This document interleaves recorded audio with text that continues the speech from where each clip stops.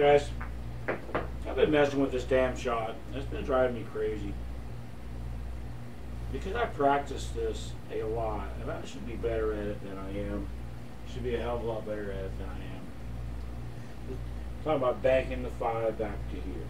This is a fairly standard one pocket shot because you can hit it with speed to keep the 5 ball in this area.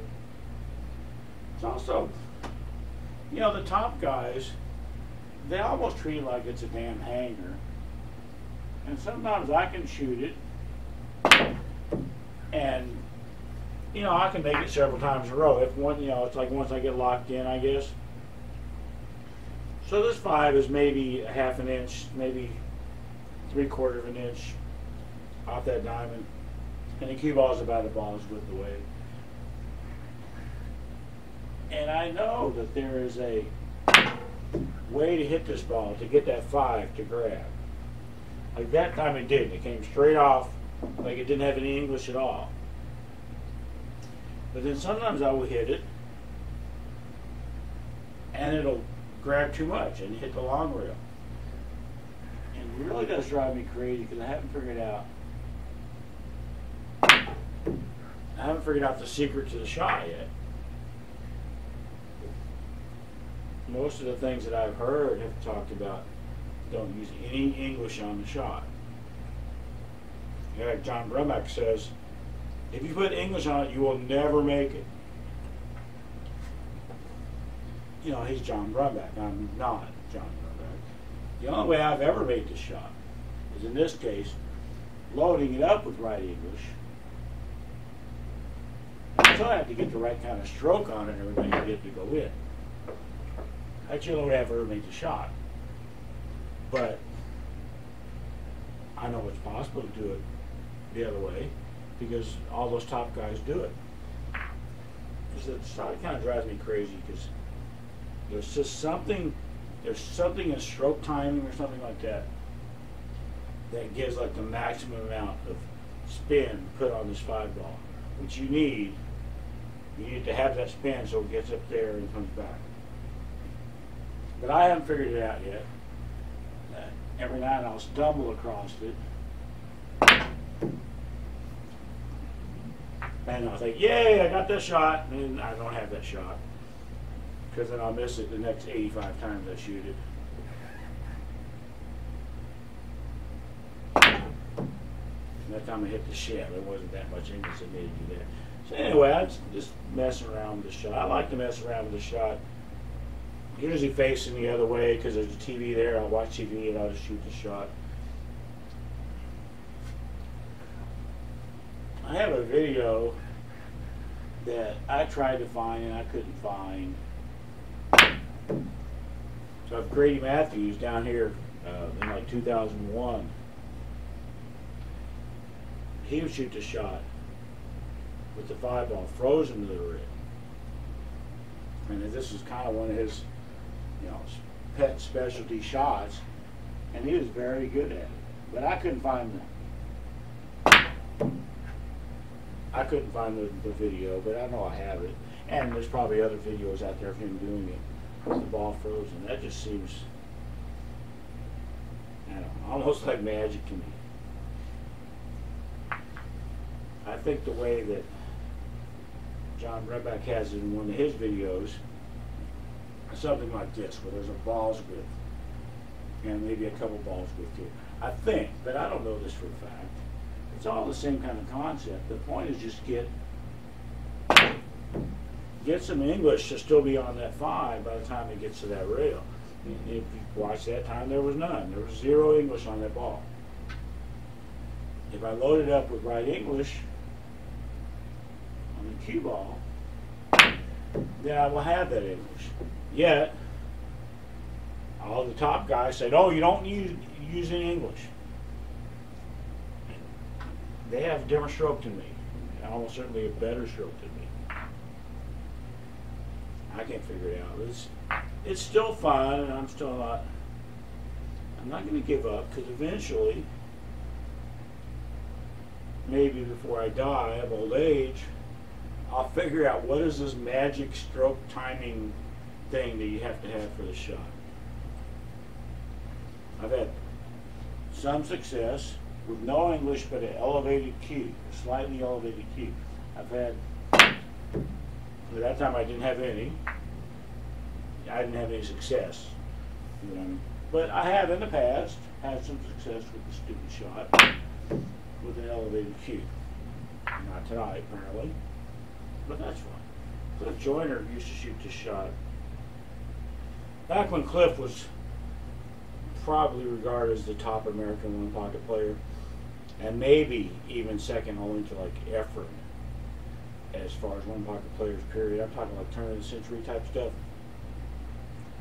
He would shoot this shot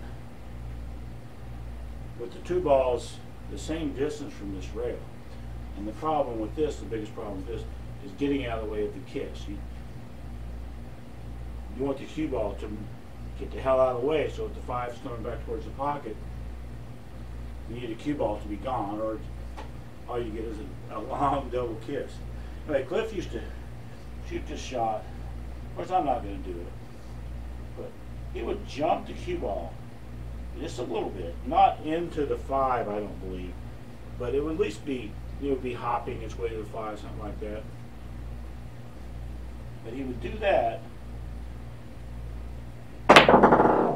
and if I didn't suck, and maybe I would have demonstrated that a little bit better. I'm just going to try it. I'm just going to try it again. Just hop into the damn ball. Yeah, kind of like that, I guess. You see, I don't know if you paid attention. The five didn't have very much English, but it had some. What the cue ball did is it went up and then came down on the rail to help it. It helped it to get the hell out of the way. And that was one of the cool things that I saw Cliff Joyner do.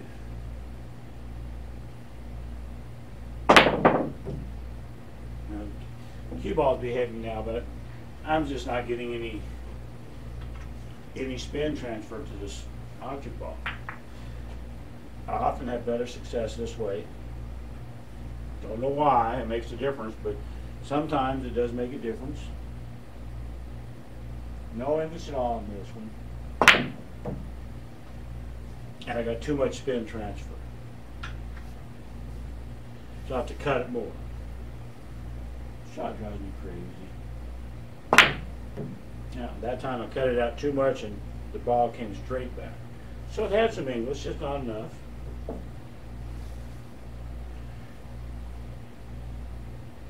A little bit of left English, half tip. Still not quite that. So that's just what I'm messing with here tonight. I'm still going through a little bit of the doldrums of not being as motivated as I would like to be. Work has been killing me, just freaking killing me. I turned 57 last month, and I think my last video was about I got a Sean, an old Rundy Sean, and I was going to have to decide if that was going to be my new main. Well, I played with that Sean and nothing else for over a week. And after that week, I decided that, you know, I'm going to stick with the Southwest. The reason I'm going to stick with the Southwest is all about playability. It really is. I know I've talked about street cred and all that kind of stuff as well, but with that shot, I was playing with the Jacoby Ultra shaft, and I said I was going to do that. And it is low, it's low squirt, which is cool. It hits good, which is cool, but only by some definitions of hit. I know I've talked quite a bit about the definition of a hit. For me, would be transfer of energy to the object ball. And one of the examples that I would use would be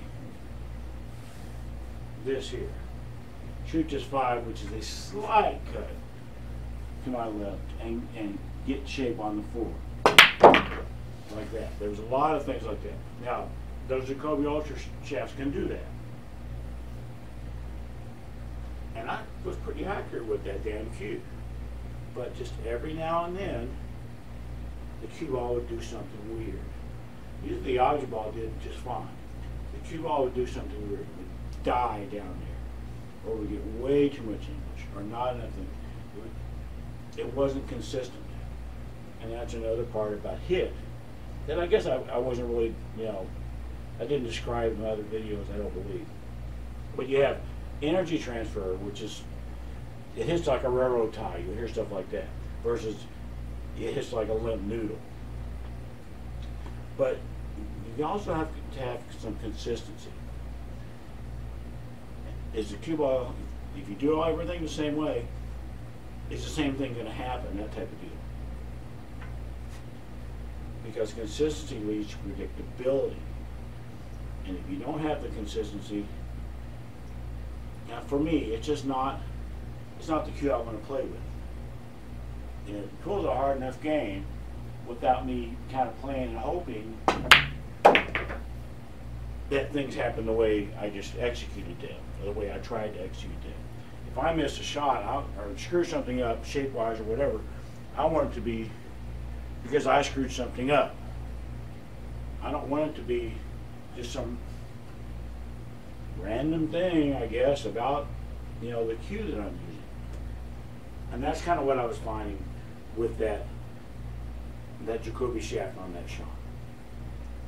It's all the shaft in that case. It was not the fact that it's Sean, the Sean Butt. It was all that. But I decided that if I was going to switch back to a Sean cue, it was going to be switching back to a low deflection, low short shaft. And I gave it an absolute fair try. I wanted it to win because the accuracy that I had by eliminating a lot of the squirt, it was a very cool thing. I felt like Jason Shaw every now and then, Mr. Accurate. But it happened often enough that the cue ball would just go too far, not far enough, something weird would happen, and it wouldn't be something where I'd go, well, Dave, you hit that too hard, or Dave, you suck in some other way. I couldn't do that. All I could really do is go, well, damn, this shaft is not playing very consistently at all. And I decided I didn't like it. I didn't like that as much as I like the stock shaft on my Southwest. Now, sure, I could take that Sean, and I've got 20 stock Sean shafts laying around, not just the ones that came with that cue. And I could put one on there and play. But I think I mentioned in my other video that the stock Sean shafts, in my opinion, do not hit as well as a lot of other stock shafts do. This stock Southwest hits better than a stock Sean. My Joss stock shafts hit better than a stock Sean. My peach hours absolutely certainly hit better than a stock Sean shaft. So this, my decision, I had said before, this is going to be my decision. And my decision is that my Sean is over there on the wall. It's going to go into the rotation where I just play with it down here every now and then.